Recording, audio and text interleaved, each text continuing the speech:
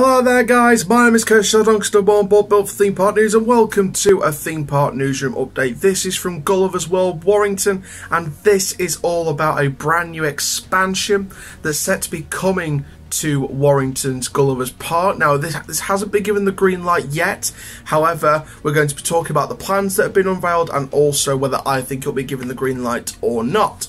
So before we get started, make sure you like the video if you've loved it, comment down below your thoughts, subscribe to the channel and click the notification bell so you never miss a YouTube video.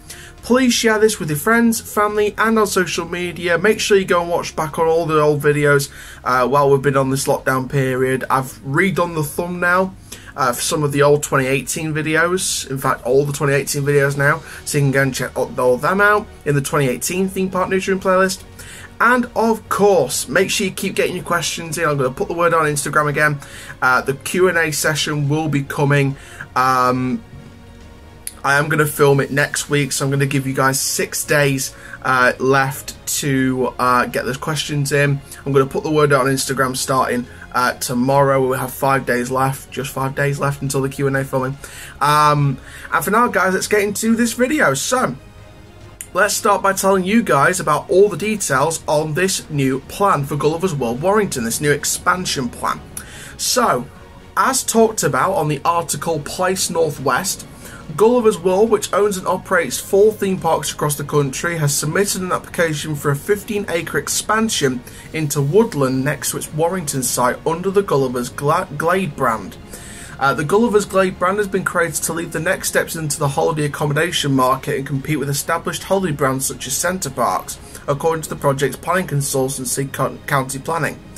The current Gullivers World is located north of Warrington off Shackleton Close, it's hard, between Old Hall, Westbrook and Callans. The expansion plans are split into 2 main parts: a woodland retreat comprising 79 woodland chalets built off-site and delivered to the park, and a woodland activity zone featuring a spa and a pet resort. The woodland activity zone will give access to a series of nature trails connected to the nearby Sankey Valley Park and Woodland Trust land. The application also proposes 151 car parking spaces to be used by guests and staff, and 3,200 square foot staff headquarters building. Gullivers estimates that the expansion would generate an additional £1.2 million for the local economy each year. The group operates 4 theme parks in Warrington, Milton Keynes, Matlock Bath and of course the new one coming to Rotherham, attracting a total of over 1 million visitors each year. Similar expansion plans have already been approved at the Rotherham site. The Warrington Park opened back in 1989 and includes rides, soft play centres, a water park and activity areas together with a 58-suite hotel.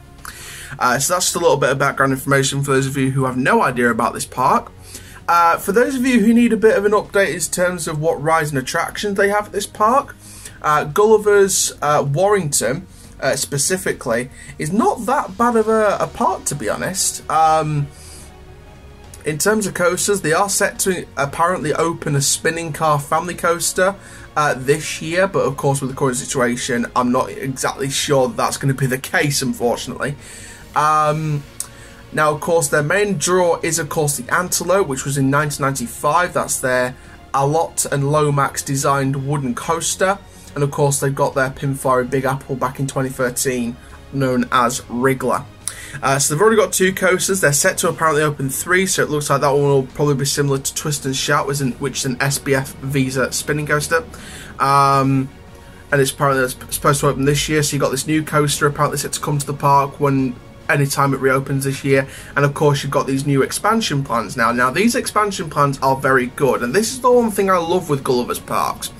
Gullivers theme parks really do like to look after the environment. They think of all the kids and all ages and the family fun. That's the whole brand with the park, it's family fun. And I like how they've implemented that family fun into the woodland planning with the county planning and the Gullivers Glade brand that's focused on the holiday accommodation side of things, like the Center Parcs type resort type things. And I like how they're competing with Center Parcs here. I like how they're going to sort of implement the Glade brand and sort of compete with Center Parcs. Now, Gullivers Parks obviously has a bright future. I'm sure we're going to see a couple of more Gullivers Parks around the country. Now, this would open the question, what about the other parks already open in the chain? And also, what about future Gulliver's parks? Are they going to use the Gulliver's Glade branding involved in future parks and the current parks that don't already own woodland accommodation or woodland activity zones? And my answer to that would be yes. I think we're going to see plenty more of these Gulliver's Glade branding expansions to compete with Centre Parks. I think we're going to see a lot more of them across the Gulliver's brand. I think we're going to see more Gulliver's Parks invest in this kind of stuff. I think places like Ireland, Wales, Scotland, I'd like to see them open Gulliver's Parks and have that kind of Gulliver's Glade branding expansions. And I do believe that we're going to see more of them. Now, of course, involved in those is a woodland activity centre. Now, of course, we don't exactly know for sure what companies are going to be involved in terms of constructing the woodland activity zones, like the spa, the pet resort. That sounds very exciting. So it should be an interesting one to have a little peep inside. Now, of course, with Gullivers World Warrington, I'm not sure exactly what other future attractions I could see at the park. I mean, there's a couple of really good family-based attractions that I could think could work at the park. Those of you who know the flying scooters, they're a good family attraction. You know, many things like that. There's plenty of Zamperla family rides that I think could work at the park as well. So I do believe that that could be a potential option, maybe.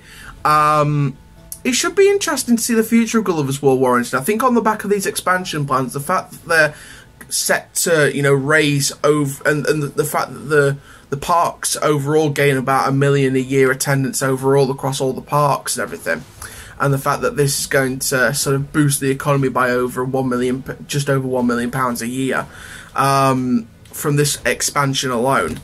I think they've got a real prize winner here. I think they've got a real prize winner because not only does it look after the nature side of things, but it also accumulates the family fun atmosphere that Gullivers are branding themselves and the fact that Gullivers are sort of using themselves with.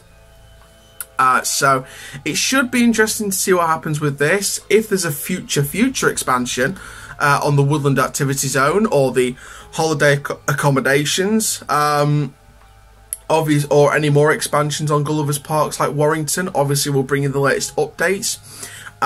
So yeah, so that is the latest updates on Gulliver's World Warrington. I want you to leave your comments down below as to what you guys think of this. Me personally, I think it's a good move. Like I said throughout this video, it's a good move in my opinion. So there we go. So that is the latest updates then on Gullivers World Warrington. So a little bit of channel updates. Camcorder is set to come on Saturday via post. If it comes sooner or later, I'll let you know. And like I said before, Q&A video set to be filmed in about 6 days time. So by tomorrow you'll know it'll be 5 days left until the Q&A video is set to go up. So I am waiting until the new camcorder comes before filming the official Q&A video. So obviously if it comes after Saturday, there it all rests on Saturday, doesn't it? It all rests on Saturday when this new camcorder comes. So hopefully it should, and the Q&A video should be up in 6 days. Well, 6 or 7 days time, but the deadline for your questions is 6 days time. So in 6 days time, that's the deadline for your questions. 7 or 8 days until the video goes up. So very interesting news there from Gullivers World Warrington. That was just a bit of channel updates as well, just to update you guys what's happening with the channel. Obviously, like I said before, as you'll have seen, we've been rebranding our old videos, our old news updates from 2018 with the new logo. That new logo will come into effect with that thumbnail design in 2021.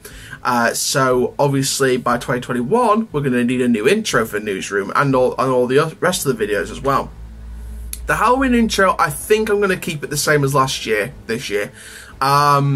I'm going to keep it the same as last year because I think it's just too much kerfuffle bringing in a new intro. But if I am, I'll let you know. And I think the same with Christmas as well. We'll just see what happens with that. But we're nowhere near Halloween and Christmas yet. We're still in the spring. We're getting closer and closer to the summer, even though it doesn't really feel like a summer holiday, unfortunately. But hopefully this lockdown will end sooner than later, and we'll be able to get out there, get back out to them theme parks, and get back to enjoying ourselves. So thank you very much for watching this theme park news updates from Gullivers World Warrington. Make sure you like, comment, subscribe, and click the notification bell so you never miss a YouTube video. And for now, guys, my name is Coast Child, keep on the coast life, and I'll see you guys in the next video very, very soon. Take care, guys. Have an awesome day.